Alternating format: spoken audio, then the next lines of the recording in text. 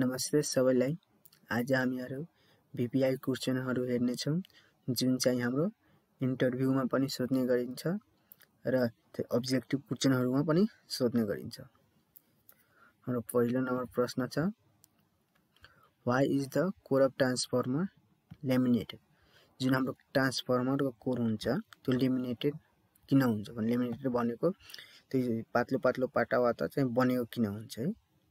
एउटा सिधै चाहिँ ढिका किन हुँदैन, त्यो पातलो पातलो पातालाई एक आपसमा टाँसेर किन चाहिँ त्यो ट्रान्सफर्मरको कोर बनाइएको हुन्छ भन्दाखेरि त्यो लेमिनेटेड गरेको हुन्छ किन हामी हेर्छौं है। यहाँ के छ भन्दाखेरि a transformer is laminated to reduce eddy current loss and its lamination is insulated from others भन्दाखेरि हाम्रो जुन यो ट्रान्सफर्मरको यो कोर हुन्छ है, यो हाम्रो ट्रान्सफर्मरको कोर हो। यो लेमिनेटेड किन छ भन्दाखेरि जुन हाम्रो एडी करेन्ट लस हुन्छ त्यसलाई मिनिमाइज गर्नको लागि हामीले ट्रान्सफर्मर कोरलाई लेमिनेटेड गरेको हुन्छ। लेमिनेटेड गरेपछि एडी करेन्ट लस चाहिँ कम हुन्छ र यसरी हाम्रो एनर्जी लस कम हुन्छ है। यहाँ नेपालीमा पनि लेखेको छु, एडी करेन्ट लस कम गर्नको लागि ट्रान्सफर्मरको कोरलाई लेमिनेसन गरेको हुन्छ। एडी करेन्ट लसलाई कोर लस वा एनर्जी लस पनि भनिन्छ है।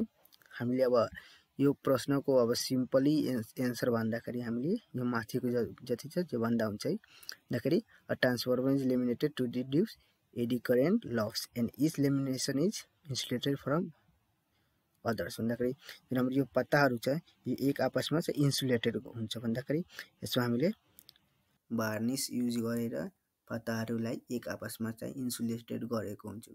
यसले गर्दा हाम्रो एडी करेन्ट लस कम हुन्छ र हाम्रो एफिसिएन्सी चाहिँ बढ्छ है ट्रान्सफर्मरको, र हिट चाहिँ ट्रान्सफर्मरको कोर चाहिँ कम हुन्छ, जसले गर्दा जुन ट्रान्सफर्मरको वाइन्डिङ हुन्छ त्यो खराब हुने सम्भावना धेरै कम हुन्छ है। यसले चाहिँ हाम्रो ट्रान्सफर्मरको चाहिँ लाइफ पिरियड पनि लामो हुन्छ है। त्यसैले गर्दा हामीले ट्रान्सफर्मरको कोरलाई चाहिँ एउटा ढिकाबाट चाहिँ नबनाएर लेमिनेटेड गरेको छु भन्दाखेरि हामीले सिलिकन स्टिलको पाताहरूलाई एकदम पातलो पातलो पाताहरूलाई एक आपसमा जोडेर त्यसलाई चाहिँ एउटा कोर बनाएको हुन्छ ढिका जस्तो, र त्यसलाई पनि हामीले वार्निसले चाहिँ अथवा इन्सुलेटिङ मटेरियलले कोटिङ गरेका हुन्छौँ, जसले गर्दा एडी करेन्ट लस कम हुन्छ है। एडी करेन्ट के भन्दाखेरि AD current are सर्कुलेटिङ current induced in core of transformer by changing magnetic field. This current create hit and cause energy losses as well as it may damage the insulation of the copper winding. So to avoid this, laminated thin silicon steel or soft iron core is used in transformer.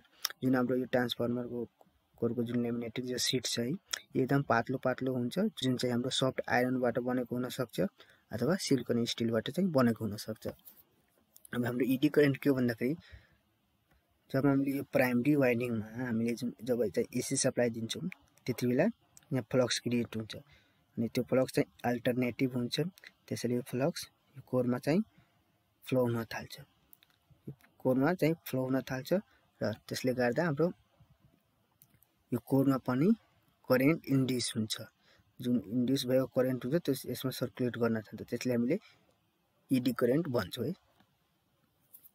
त्यही AD करेन्टलाई हामीले reduce गर्नको लागि र minimise गर्नको लागि हामीले ट्रान्सफर्मरको Korlai lamination गर्ने गर्छौँ।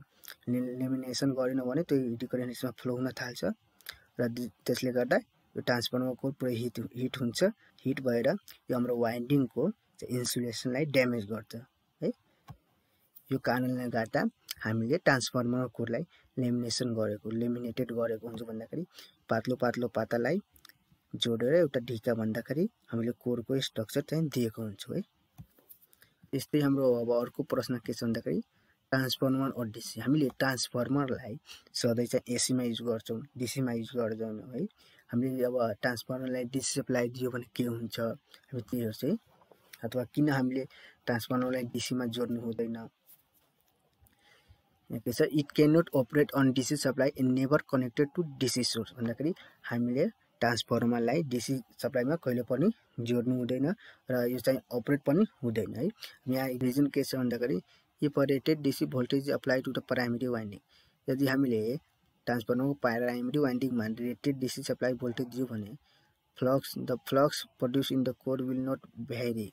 जुन हाम्रो फ्लक्स प्रोड्युस हुन्छ है कोरमा त्यो चाहिँ भ्यारी हुँदैन भन्दाखेरि त्यो रिमेन कन्स्टेन्ट है, त्यो कन्स्टेन्ट हुन्छ।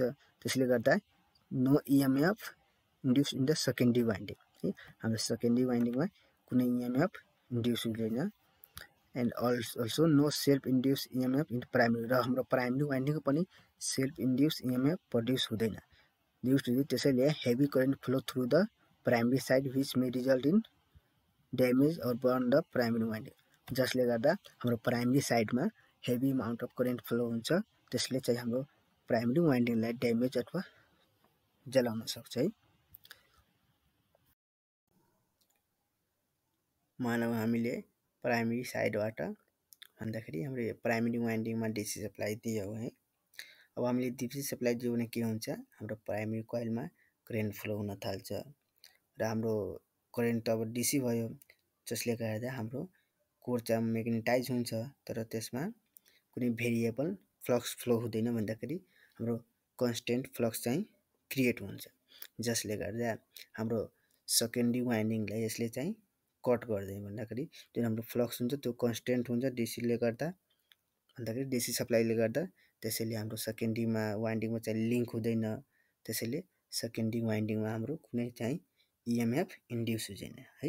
त्यस्तै हाम्रो प्राइमरी वाइन्डिङमा पनि कुनै चाहिँ सेल्फ EMF इन्ड्युस हुँदैन है, जसले गर्दा हाई एमाउन्ट अफ करेन्ट चाहिँ हाम्रो प्राइमरी वाइन्डिङमा फ्लो हुन थाल्छ, किनकि हाम्रो जुन वाइन्डिङ हुन्छ प्राइमरी वाइन्डिङ त्यसको रेजिस्टेन्स पनि कम हुन्छ, जसले गर्दा high amount of current flow हुन थाल्छ र high amount of current flow भएर हाम्रो प्राइमरी वाइन्डिङलाई चाहिँ DC सप्लाईले चाहिँ जलाउन सक्छ अथवा ड्यामेज गर्न सक्छ। त्यसैले हामीले DC सप्लाईलाई कहिले पनि ट्रान्सफर्मरमा युज गर्नु हुँदैन है।